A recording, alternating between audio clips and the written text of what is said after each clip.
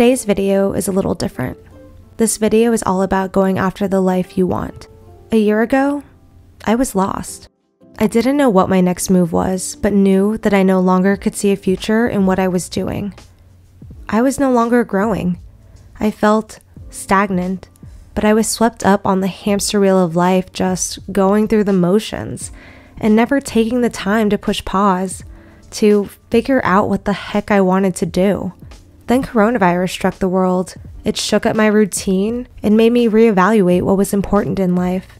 Everything that happened in 2020 made me realize how precious time is and that you never know what can happen. You can plan all you want, but then life can throw a huge curveball. The fragility of life made me appreciate what I do have and made me realize that I need to relish every second of every day.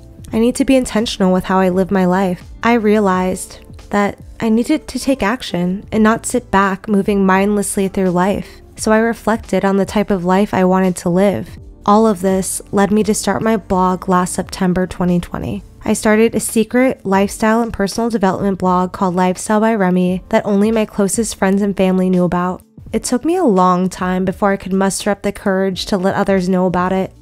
I was so in my head worried about what others would think that I held myself back.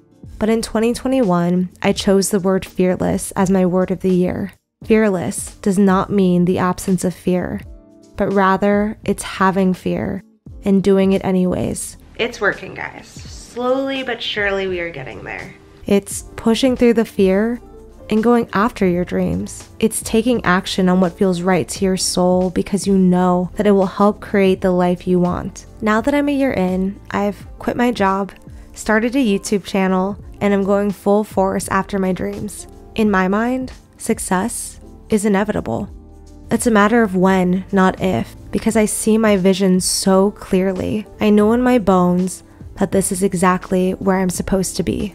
And now, I no longer live for any day of the week. I don't live for the weekends, and I don't have the Sunday scaries. I'm more present with people and life experiences. I'm better able to prioritize what's important in my life, like time with my family. I thank 2020 Remi for taking the leap of faith and facing her fears. I'm grateful for all the ups, downs, ugly cries, pain, and all the wins, big or small. Life is all about balance and understanding that everything happens for a reason.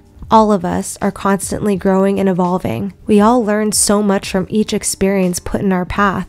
Taking the leap and going after what you want in life will not always be sunshine and rainbows, but it is so incredibly worth it. You just have to keep going and not give up on yourself. You have to pay attention to your thoughts and make sure they uplift you instead of put you down. You have to take action on what you say you will do, and you have to trust yourself and understand that no matter what, you will find a way. You will until you can do whatever you put your mind to. What would happen if you went all in on your dreams?